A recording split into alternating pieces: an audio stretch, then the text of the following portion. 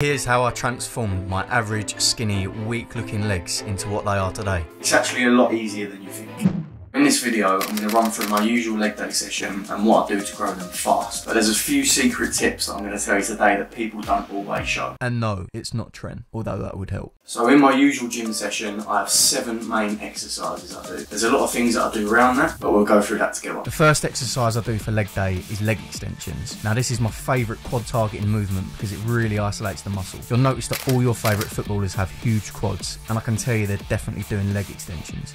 On the way down, you need slow and controlled movements to put the muscle under tension, and then on the way back up, you can go a little bit quicker.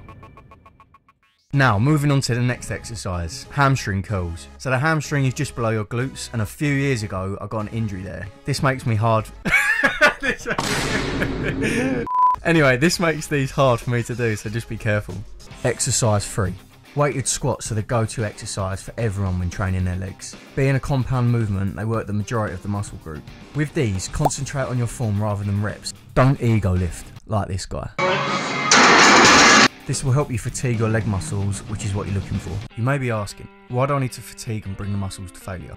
You need to aim for failure because you want to tear the muscle fibres. This is where the growth comes from.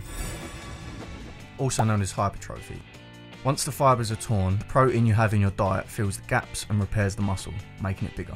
Chicken, eggs, even your pet goldfish if you need it. These are just some of the higher protein foods to eat more of. You're aiming for about 2 grams of protein per kg of body weight to grow. Anyway, next exercise, Bulgarian split squats. Once again, like the squats, they work most of your legs. And the good thing about these is that you work each leg individually, so there's no relying on a stronger side, because we're all guilty of doing that. You can even do these at home. Also, these are really going to test and improve your balance. Exercise 5 is the leg press. Now when I'm doing these, I do lunges in between the sets to really tire out my legs, and by the end of it, you'll feel like you can't even walk. They work the quads, hamstrings and the glutes, so you can be looking extra thick for the boys.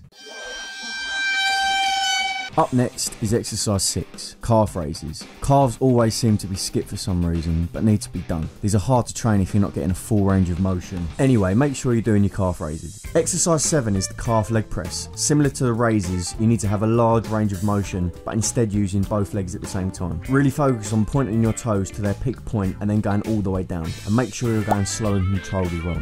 When it comes to the reps for all of these exercises, you want to be doing at least 8 to 12. Start on a weight where you can do each set for 8 reps. Then once you can get 10 to 12 reps from it, then you can move up. This is progressive overload and how you improve. So if you're doing more than 12 reps, then you definitely need to up the weight. Do everything in this video to get massive legs. Make sure to subscribe and check out my Instagram and TikTok.